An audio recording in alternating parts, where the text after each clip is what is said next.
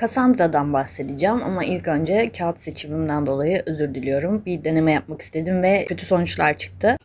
Şimdi Kassandra'ya geçmeden önce kahinlikten bahsetmek istiyorum biraz. Ve Yunan dünyasında bazı tanrıların kahinlik gücü olduğuna inanılmıştır. Ve bunların en bilineni Zeus ve oğlu Apollon olmuştur. Homeros, Odisea'da Olimpos tanrısı Zeus'un Dodona'daki kehanet ocağından bahsediyor. Burada bir meşe ağacının rüzgarda çıkardığı hışırtılar Zeus'un sesi olarak kabul edilmiş. Bu yüzden ağaçların rüzgarda çıkardığı seslerden kehanette bulunulmaya çalışılıyormuş. Ancak baş tanrı Zeus kahinlik yeteneğini oğlu Apollon'a devrediyor. Ve burada Yunanların en büyük kehanet tanrısı da Apollon olarak karşımıza çıkıyor. Böylece de insanlara verilen kehanet yeteneğinin yani kahinlik yapma yetisinin Apollon'dan verildiği düşünülüyor.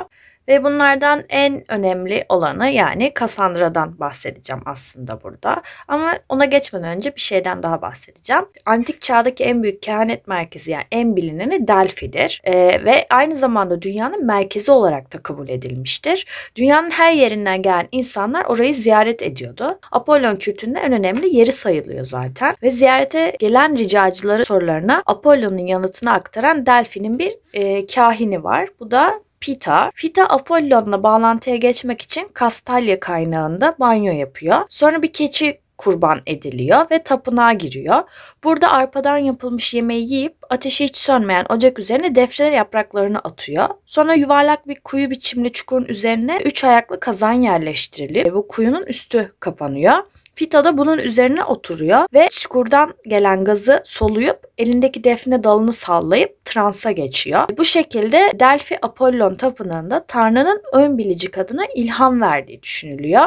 Yani Apollon'dan bilgiler alıp onları insanlara ilettiği söyleniyor ve Pita böyle uğultulu sesler çıkartılıyor ve insanlar bunu tanrısal bir esin olarak yorumluyorlar.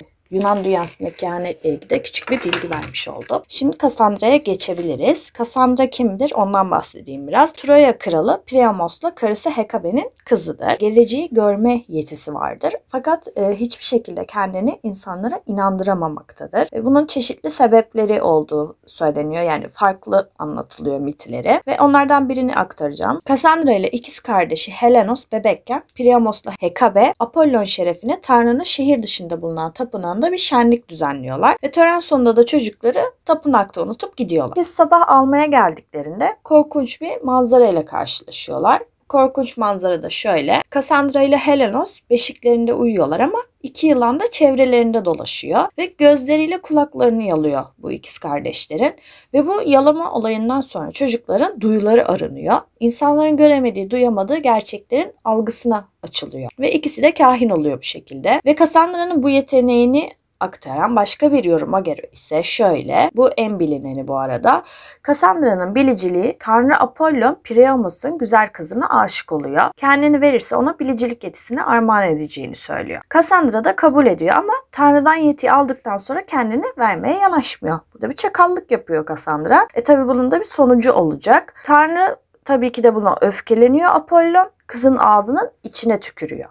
Bu şekilde de verdiği armağan değersiz kılınıyor. Kassandra geleceği görüyor. Gördüğünü de haykırıyor, artık insanları inandırmaya çalışıyor ama kimse ona inanmıyor. Doğru olduğunu düşünmüyor. Kassandra böylece Fitya ya da Sibil gibi Tanrı'yı içine alan, Tanrı gücüyle dolarak kehanette bulunan bir sözcü oluyor. Kassandra Troya tarihinin bütün olaylarını önceden görüyor ve hepsini söylüyor. Fakat tabii kimse inanmıyor. Bunlardan birkaçı şöyle ki Paris çocukken bırakıldığı İda Dağı'ndan dönünce bu delikanlının hemen öldürülmesini istiyor. Sonra Yunanistan yolculuğu dönüşünde de Helen'i getirdiği zaman bu kadının Troya'nın yıkımına yol açacağını, geri gönderilmesi gerektiğini söylüyor. Tabii ki de kimse onu dinlemiyor gene. Priamos Hektor'un ölüsüyle Achilleus'un barakasından çıktığında daha Troya'da kimse farkına varmadan geldiğini o haber veriyor. Şehrin yıkımına yakın tahta at surların önüne dikildiğinde Laokoon'un da yardımıyla atın içeriye alınmamasını söylüyor Kassandra.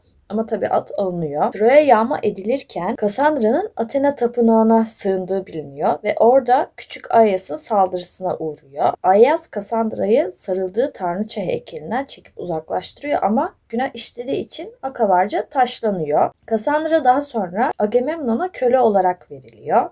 Ama bununla Bilici kızın asıl çilesi başlıyor. Agamemnon Priamos'un kızına aşık oluyor ve onu kendine eş olarak Miken'e getiriyor sarayına. Kassandra o zamana kadar kimseyle evlenmemiş. Daha önce Otrionus diye biriyle babası onu evlendirmek istiyor. Ama adam savaşta ölüyor ve Kassandra bu şekilde hiç kimseyle evlenmiyor. İlk evlendiği kişi Agamemnon oluyor. Kassandra'nın Agamemnon'un tutsağı olarak Yunanistan'a geliş efsanesi de tabii ki de bir Aeschylos'un en güçlü oyunlarından biri olan Agamemnon'a esin kaynağı oluyor.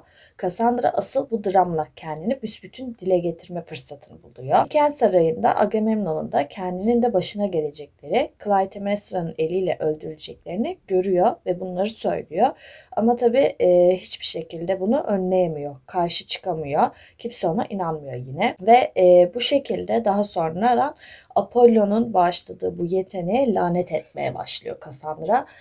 Çok pişman oluyor bu yeteneği aldığından dolayı. Evet, Kassandra ile ilgili söyleyeceklerim bu kadardı. Böyle küçük mini bir video yapmak istedim. İzlediğiniz için teşekkür ederim. Başka bir videoda görüşmek üzere.